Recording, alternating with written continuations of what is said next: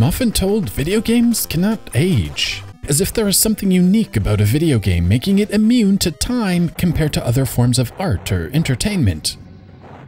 In 1986, the Ford Taurus was winning awards for radically pushing the American sedan forward. Top Gun was the highest-grossing film of the year, and of course in Japan, a little title called Metroid was unleashed to the public. A year later, Western audiences would get their shot at defeating Mother Brain. When the dust settled, millions of carts were sold, and Metroid would go on to become an important franchise for Nintendo, with sequels still being developed as of the release of this video. So, what was it about Metroid that captured the hearts and minds of the gaming public? Let's dive in. First, I want to talk about what Metroid is missing. There is no score counter, and a player cannot earn points. This may seem trivial today, but it represents both a radical departure for the time and some serious forward thinking. The goal in Metroid is not to earn a high score. Instead, the objective is to defeat Mother Brain. The second important design decision is the non-linearity of the adventure. The player doesn't travel from point A to point B along a set path. Instead, a player must explore Planet Zebes, gather resources, and plot their own course to the final showdown. This idea of exploration was revolutionary at the time, and players could spend hours exploring the numerous areas trying to uncover all of Metroid's secrets. At its core, Metroid is a simple game. The protagonist Samus can jump and shoot. Using these two skills, one is then tasked with defeating two space pirates, Kraid and Ridley, unlocking the final area of Zebes and ultimately the final boss. However, Samus begins the game rather weak. Her primary weapon is lackluster with limited range, and her jump is unremarkable. Players will soon find areas where they are unable to progress, cluing them in to turn around and find upgrades. This non-verbal communication to the player is good game design, and the concept of needing upgrades to progress further into a non-linear world forms the basis of the Metroidvania genre, which continues to enjoy popularity to this very day. Within the first few minutes of the adventure, first-time players will likely hit a dead end, forcing them to backtrack and look for an alternate path. While backtracking, players will find the first upgrade to the iconic power suit. The Morph Ball allows the player to travel to previously inaccessible areas, a form of progression gating. While often used as a negative term, well-designed progression gating allows a designer to control the pace of the adventure, offering opportunities to teach and communicate gameplay elements to the player without resorting to text boxes, tutorials, or other nannies. Players will notice their weapon opens blue doors, but red doors remain closed, hinting at future weapon upgrades. Another screen features an enemy below the main path, again cluing the player into a future upgrade allowing access. Another area contains a door just out of reach of Samus's jump range, again cluing the player into future upgrades. From a design perspective, Metroid initially feels thoughtful, with logical clues to progression, an uncluttered UI, and a simple control scheme. While Samus begins with just a jump and pea shooter, upgrades don't complicate the controls, and there is not even an inventory screen. The Morph Ball is activated by pressing down, for example, and is deactivated by pressing up or jump. Once the missiles are acquired, they can be toggled with the select button, and a palette swap clearly communicates to the player which mode they are in, which is important since missiles are not infinite. There's also a bomb upgrade for the Morph Ball, letting the player drop bombs and make progress in obvious areas, or used offensively against shorter enemies, as Samus cannot crouch. All is not perfect though. Samus starts with just 30 hit points, despite her max health being 99. With the limited range of the initial weapon, awkward enemy placement with the initially limited abilities, a new player will want to grind for health randomly dropped by enemies in order to not die and have to restart at the beginning. Thankfully, the player retains all upgrades upon death, meaning Metroid has unlimited continues and an exhaustive password system, keeping track of everything including health upgrades, destroyed doors, and even the current missile count. While the password length may have been somewhat annoying to Western gamers in 1987, the choice was absolutely correct, though I still don't understand why the developers chose to restart the player with just a third of their health. Now, with the first two areas of Zebes explored, the player has a choice to make. Either make their way to the sub-boss Kraid or the sub-boss Ridley. Being a non-linear game, players truly are free to make their way to either. Whichever path is chosen, by exploring each branching path of the game world, the player will find energy tanks, adding another 90 299 hit points to Samus's power suit, and missile upgrades, adding an additional 5 missile capacity each time one is located. These are the dangling carrots, offering a tangible reward for searching out each of the game's many branching paths. On my recorded playthrough, I headed east though, because of the additional upgrades offered in Norfair. First is the high jump, which allows access to the Varia suit, reducing the damage Samus takes when getting hit, and second, the screw attack, which turns Samus into a weapon when jumping through the air. The combination of a longer hang time with the high jump and one-hit kills with the screw attack transforms Samus from a fragile soldier to a formidable bounty hunter capable of saving the human race. And it is at this very moment Metroid starts to fall apart. Before making any real progress towards the goal of defeating the space pirates or Mother Brain, the player is fully powered up. Every area of Planet Zebes is accessible to the player, and the wonderful game design present for the first third of the adventure all but disappears. The most pressing issue is the design of the world itself. Many areas feel the same, with long corridors or towers featuring repeated and reused art assets, color schemes, and layouts. I found this redundant in the original Super Mario Bros., but in Metroid it can be downright confusing. When areas look the same, the world can become disorienting, making it extremely confusing for a player to remember exactly where they are in the world. This is especially problematic in the Norfair area, which lacks a beltway. Instead, the area is littered with numerous branching paths, all eventually leading to dead ends. Without a beltway or interconnected paths, the player is forced to backtrack through similar-looking areas and hopefully navigate to a new path leading the way forward. A more logical game approach would have been to reward one of the numerous power-ups for traversing through a long, winding, and dangerous corridor, and then allowing the player to use the power-up to access a shortcut back onto the main path, rather than forcing one to literally backtrack through the same hazards a second time. Don't get me wrong, energy tanks are a fantastic reward at the end of long corridors, which will be exceptionally handy for defeating Mother Brain, but the overall item and upgrade progression feels lopsided, skewed towards the first half of the game, and their overall utility towards a well-designed world is never fully realized. Instead, the designers went in another direction for progression, bombing random walls and floors. Now, at the beginning of the game, it is hinted differing colored blocks can be bombed, and this is in fact used early in the adventure to hint at progress, but later on, the game completely removes the hints, instead forcing the player to randomly bomb walls and floors to find near-mandatory items along with a path to Ridley's lair, who must be defeated to unlock the bridge leading to the final boss. And it is here one might begin to wish Metroid featured a map.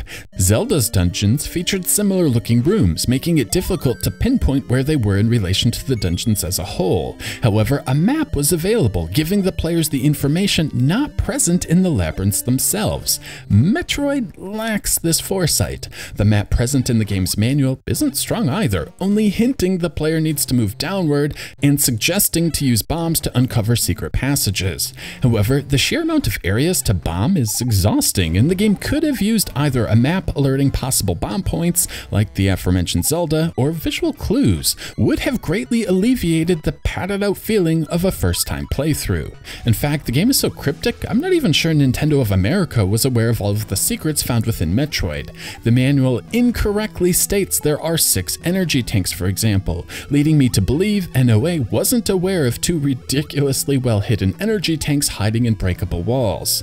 Another low point in the adventure are the bosses themselves. Ridley is a joke. Just stand in front of it and fire missiles until it dies. Kraid isn't much better, just brute force into it so it can't block the missiles, and it goes down quite easily. Both are anticlimactic, far easier than the journey it took to reach them in the first place. Now, one could say the journey is more important than the destination, and I think there is some merit to this, and like many, I find the awful bosses far less problematic than I probably should.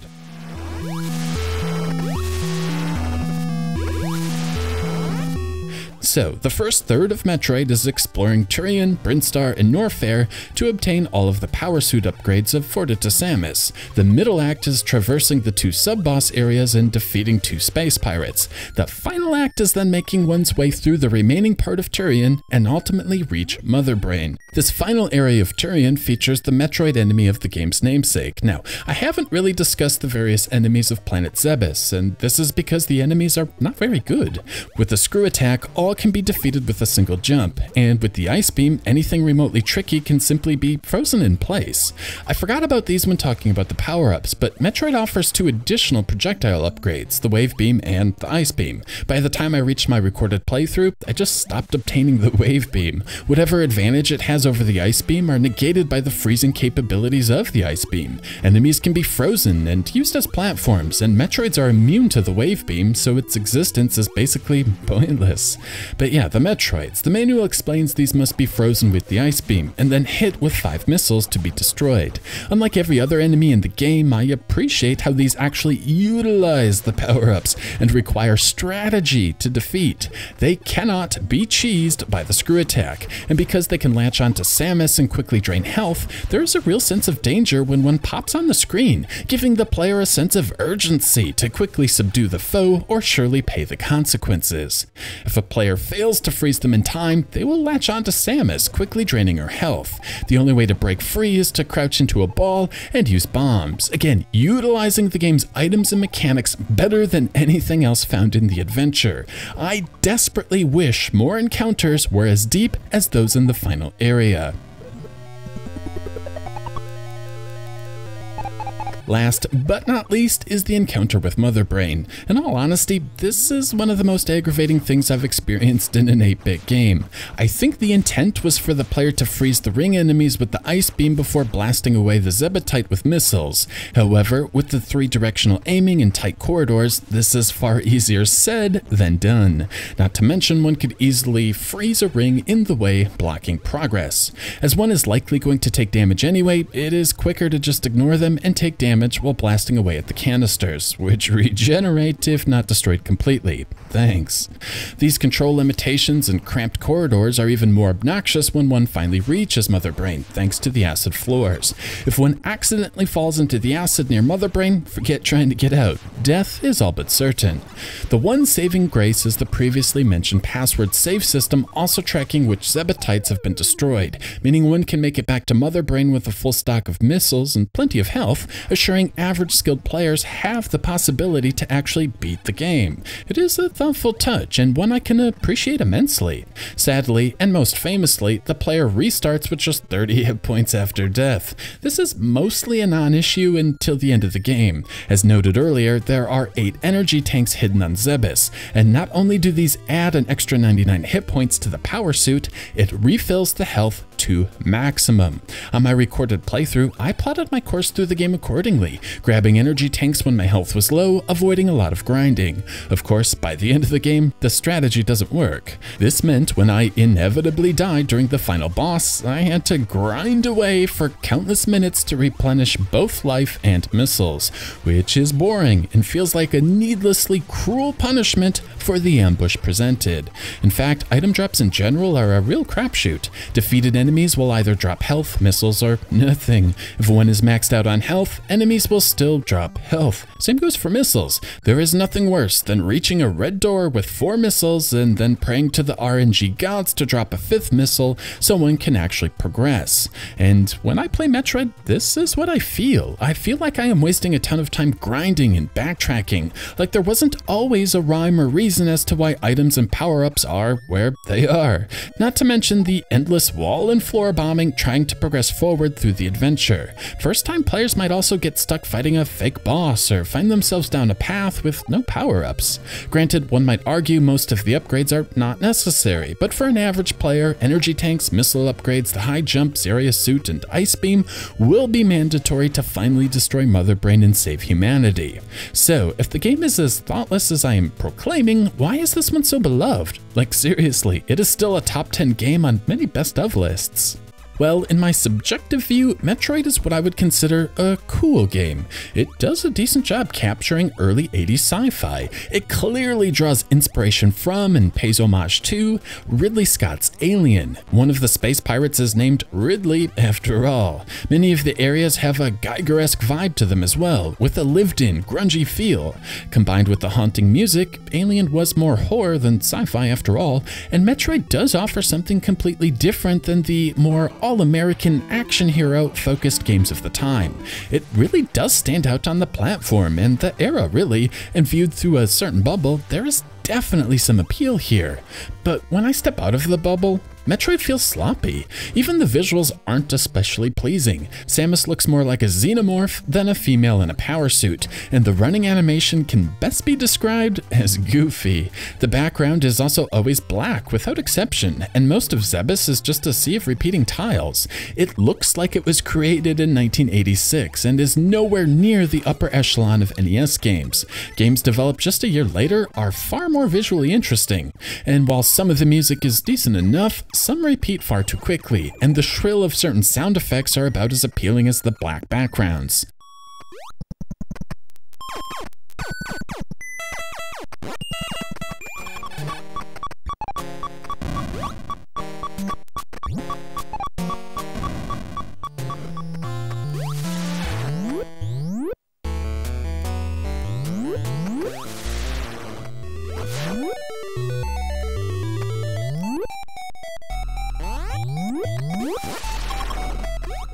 This lack of audio and visual polish is baked into the gameplay as well. Despite being a world-renowned bounty hunter with a power suit augmenting her abilities, Samus doesn't feel precise.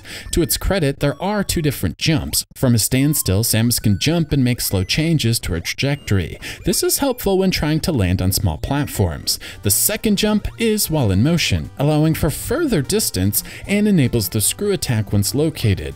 However, the player is often forced to do the longer jump and land on small platforms, which is incredibly tricky. There just isn't enough mid-air control to allow for precise landings, causing the player to miss and land on a hazard. The screw attack isn't precise either, sometimes just not damaging an enemy at all. In tight corridors, it can be especially finicky, with its engagement only registering in specific circumstances when a jump height is low, as a player won't want to block their path forward with a frozen enemy, and certain enemy types regenerating immediately after death. At times, the most efficient path forward is just to soak up damage, which looks about as graceful as it feels.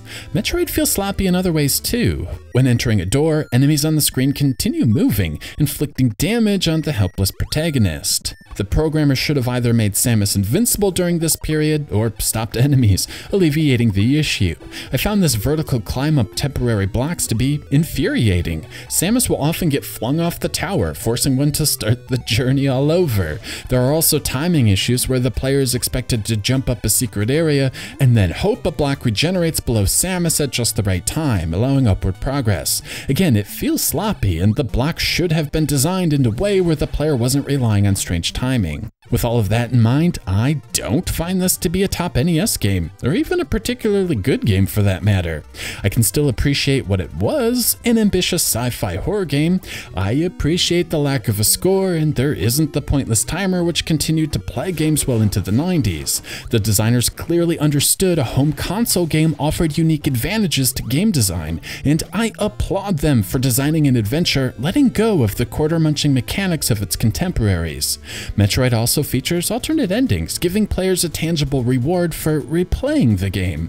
On my recorded run, I finally finished in under 3 hours, rewarding not only an alternate ending sequence with Samus in a leotard, but the player can then start a new adventure with the new sprite, which is pretty rad.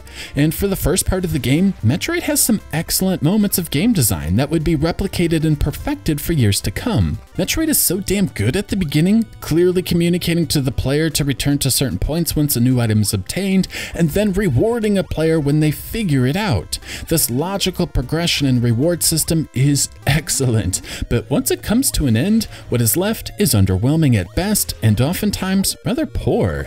Metroid lacks a map, but doesn't give the player clues on where to bomb walls and floors. Metroid is thoughtful enough to save most mission data with the password system, but always restarts the player with 30 health points, regardless of how many energy tanks one has acquired.